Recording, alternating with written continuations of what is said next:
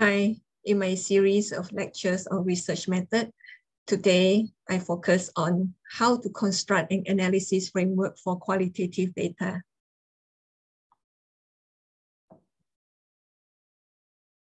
Analysis framework.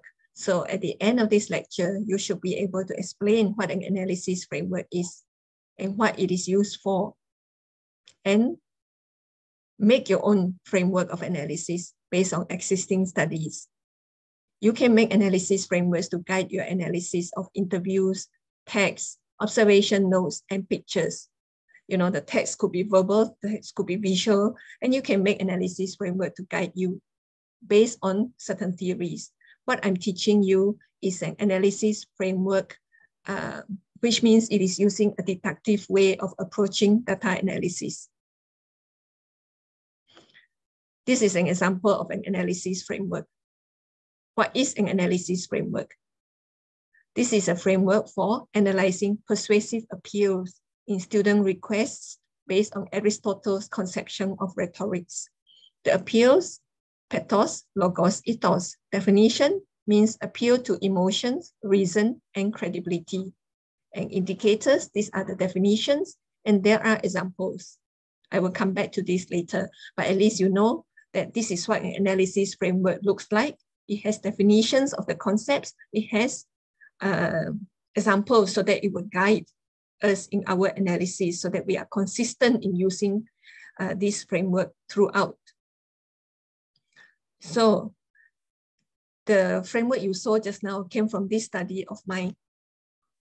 You can look it up and you can find out more. But the aim of the study was to examine students' strategies of persuading their lecturer to grant their requests using Aristotle's rhetorical proofs of ethos, logos, and pathos as the framework.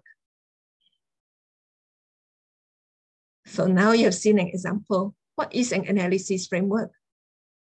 Well, analysis frameworks are designed to structure and analyze thinking, our thinking, and to help logical thinking in a systematic manner.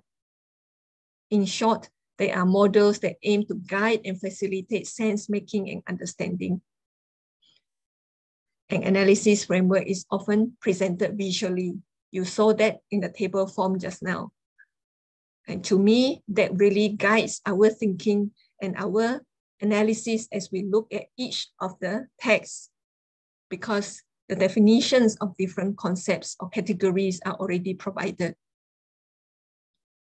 And you can make analysis frameworks for different kinds of analysis. Why do we need an analysis framework? Well, defining a theoretical framework forces analysts to be selective. Selective means we decide what variables are most important and informative and therefore need to be analyzed. This is going to help us because it tells us what does not need to be analyzed. It reduces the amount of information that will be collected and analyzed. We have a clear focus on what we are interested in. Not that we are biased, but when we look at the text, we know what we should be analyzing because our study is on that. So the analysis conducted using framework is focused on the research questions. It is systematic, comprehensive, and transparent, and reduces the impact of selection and process bias. The objectives tell us we are interested in logos, pathos, ethos. So when we look at the student request, in that case, we look at logos, pathos, ethos. We don't look at other things.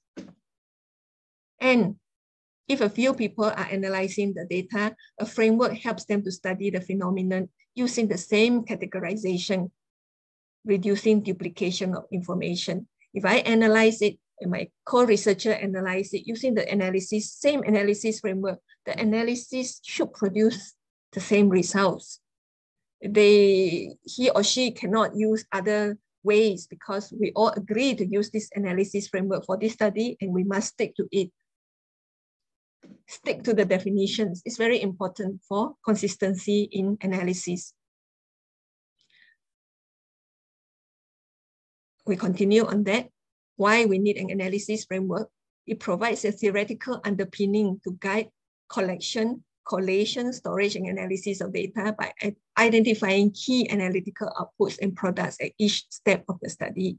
It provides a way to organize what data to collect and how to analyze it. It is used to identify what information will be useful for analysis and what can be discarded.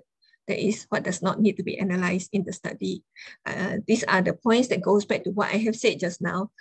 So it brings home the point that if we have a valid analysis framework, it is usually one that is based on a relevant theory. And when we have this, it will ensure accuracy in analyzing information that are important to the phenomenon or topic. How do we know that the information is important to the topic or our study? Well, these variables will appear in the objectives of the study. And what we are talking about here is the internal validity. That means in our study, is there accuracy or not? Are we analyzing things that are important to this study?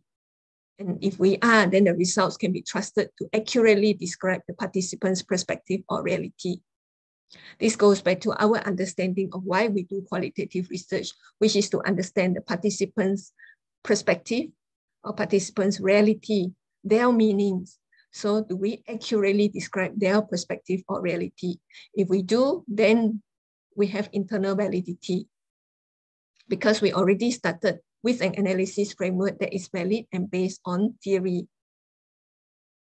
Internal validity is the prerequisite for the results to accurately describe the reality of other people in other contexts, but they are similar to our participants.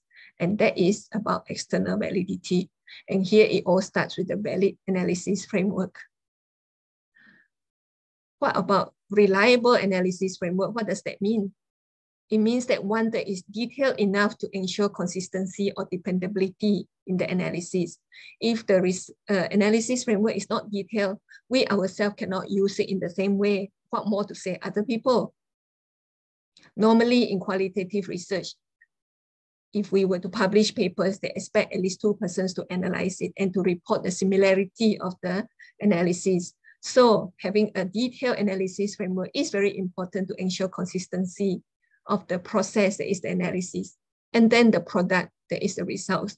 We must report it with lots of details so that others can replicate our procedures, and that will be external reliability. So at the end of this lecture, you should be able to make your own. So now what I'm telling you is how I made mine. So from that, you can make your own. Today, I focus only on text analysis because this is less focused on compared to analysis of interview transcripts. Textual analysis is a methodology that involves understanding language, symbols, and pictures present in text to gain information regarding how people make sense or understand life and communicate life experiences. So remember, qualitative research aims to understand a topic or phenomenon from the participant's perspective. That is, understanding meaning in context, how the participants experience, feel, or think about something in the natural environment. All right, how to make it? There are many theories on persuasion strategies. I chose to use Aristotle's principles of persuasion. So when I chose to do this, I look at papers and I look for the fact that they use Aristotle. If they use other principles of persuasion, then I do not use it because I have decided I will use Aristotle. So the papers I refer to must use Aristotle as their analysis framework. So in writing this research method, what I do, I said, number one, it is a descriptive study. Number two, the text analyzed. These are requests written by 165 students in the English proficiency course in the Malaysian Public University. And the instrument used is the analysis framework on persuasive strategies based on Aristotle's rhetoric. And data analysis procedures. I skipped the data collection. Okay, data collection procedures. Students were asked to write a request to persuade their lecturer to end her class early. Requests were collected for analysis. At least you read this, you get an idea where I got the 165 requests. And what do I do for the data analysis procedures? Well, I describe how I use the framework that I have put here. Yes, I identified them using analysis framework. One sentence sometimes contains more than one persuasive strategy. So then I will analyze 2 inside there. That's why the total number is not 165, but closer to 200, because a lot of them use 2 strategies to persuade. And I also noted personal pronouns to identify the self or other focus in the use of persuasive strategies. Is it themselves, or does it involve another person? So this is how I use the analysis framework. Providing that framework, and that part is the instrument. Now, how I use it need to be described, because just looking at the table doesn't mean everybody will use it in the same way. For example, yeah, the one sentence, some people will think that there is only one request or one strategy per sentence, but it is not so. And I announced that I will take as many, I would quote as many as is necessary. Now I go back to how I made the analysis framework that I showed you. You must remember there are not so many papers in the world that is about Aristotle's rhetoric and on student request, because if there are so many papers in the world, then I don't need to do this study anymore. There is no more research gap. But there are papers that uses Aristotle in other contexts, and there are 3 of them here that I use. One, letters of complaint. Second one, social or environmental reports. And the third one, political speeches. So I use these 3 to make my own analysis framework. First one here, I took a lot from Al-Momani 2014. And I also took from Higgins and Walker 2012, that is number 1 here in the superscript. So I acknowledge where I took the definitions from. I do not steal them from other researchers. But you see the last part, I did not put any superscript. That means it came from me. Using emotive words and adjectives to manipulate feelings, mentioning values, either their own or the target's emotional state, in order to persuade. This is what I found from the student request, and I work it into my analysis framework so that when I go on, I will use the same way to analyze. And I will say, yes, if I see these values, if I see emotive words and adjectives, this is pathos or appeal to emotion. Next one, when I formed this analysis framework for logos, I took it from 2 sources. And this one is easier, as in people are clearer, so I didn't have to make my own to add to it. If I see factual language, then I will code it as logos. Maybe they will use linguistic links such as initially, later, and so on for logical reasoning.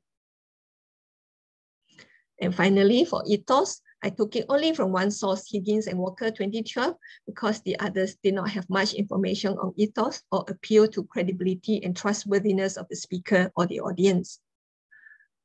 Okay, here you can see from the example, not so many students wrote this. We should end class early today because it will show that this note of persuasion has worked and indirectly shown Dr. XYZ's class of teaching us persuasiveness is very effective. This one want to compliment the lecturer, so the lecturer feels happy and will end the class early. It's affirming the credibility of the lecturer. So this is one way the student persuaded the lecturer to end the class early. This is ethos. I did not have to add my own definitions because definitions from Higgins and Walker are okay. It's just that other researchers didn't go much into this. So you see how I search for information to make my own analysis framework. But they have descriptions. They just didn't produce it in a table. But I find that if you put it in a table visually, it helps. But I could find the information here and there in the method and in the result sections. So here I show you how I did my detective work from the first one, letters of complaints. Some examples of pathos are here, but not exhaustive. I have underlined them and I actually worked them into my framework in the table. So this is how I looked through the paper to find. And then for ethos, I said I took from Higgins and Walker, and later there is some that appear in this Jordanian study on letters of complaint. It just says, it shows the morals of the speaker to establish more credibility. But I took and learned from the examples here. I'm not trying to cheat because I hate cheating and cheaters. That's why I can talk about the morals and so on. So I extracted as much information as I could from the papers, whether it is from their description or even from their results, the examples, and I worked out my own definitions if necessary. This is from Higgins and Walker. The table actually appears like this, but with no clear definitions, but it shows examples of persuasive techniques. If I did not know what is similitude, ingratiation, then I look up the meaning of this because there are all these definitions out there. Okay, so this is how I understood the different persuasion strategies based on Aristotle's rhetoric and based on other people who use Aristotle's rhetoric in their study. So in that process, I made my own. So you can see how I did my detective work, getting information from all over the papers. And I made my analysis framework that starts with naming the appeal, giving definition, giving indicators or descriptors and examples. The indicators are actually operational definitions. That's why I talk about seeing factual language, seeing linguistic connectors and adjectives and so on. And because when you see those, then you know how to code them. Is it emotional? Is it logical appeal? Or is it appeal to ethos or credibility? And examples are a great help because analysis of qualitative data is not clear-cut. It is often very confusing.